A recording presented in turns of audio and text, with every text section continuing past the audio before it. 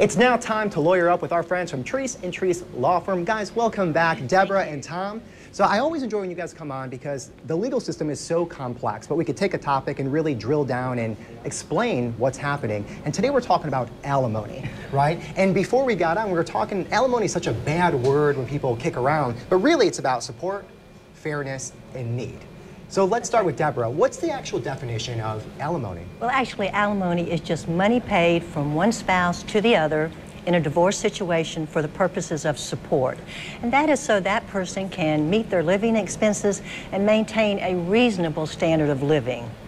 And that makes a lot of sense. Now, is it automatic? No, it is not automatic. And it is not a part of equitable distribution, and it is not a payoff. Okay. What it really is simply the court looking at the financial needs of both parties and how they can meet those needs and the ability of one party to contribute to the needs of the other party. And that's kind of what I was going to ask is, who is it then entitled to receive it then? Well, it's that party that is in need, and the other party has the ability to contribute to that need so that each party has a reasonable standard of living. For fairness. How would we define the ability to pay then? How is that figured out? Well, that's figured out by their financial income. Okay. Yes, strictly by the facts. And when you say income, obviously that's what's coming in, but is overhead, is that part of it as well? Like if you look at expenses, really what's left? Is that part of the equation? Go ahead, Tom. Sure, absolutely. That's need. You know, you have ability to pay and ability to meet your own need.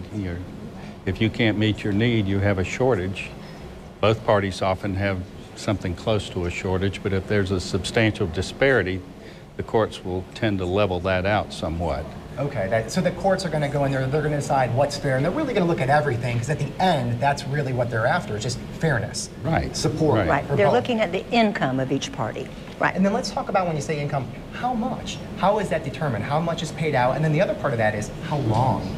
Well, they look at a list of factors that are involved. There's statutory factors such as the age of a party, the health, their education, their career, you know, what's been their earning history, earning capacity, their contributions to the marriage, their sacrifices for the marriage, you know, raising children instead of working, going on transfers for the spouse's career and getting a menial job as opposed to developing their own career. They also look at the duration of the marriage. If it's a short-term marriage, logically, you're not going to get alimony for as long. What's considered short-term in the eyes of the law? Less than 7 years. Okay. We do have some parameters on duration. Less than 7 years, it can vary from a few months up to no more than 7 years. Over 17 years, they can look at possibility of permanent alimony if the spouse that's going to receive it does not have the ability to become self-supporting.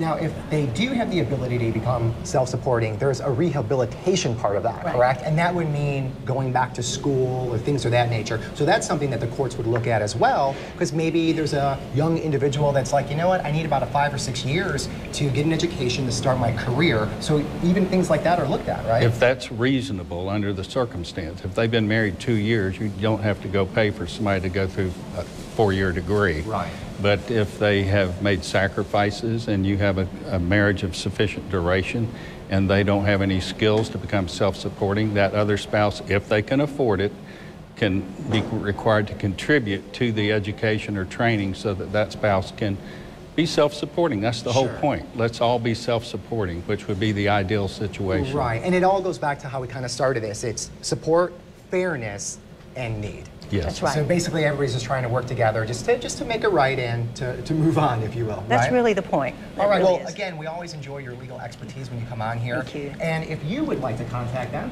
you could go to divorceattorneyjacks.com, or they can be reached at their telephone number, 904-737-1771.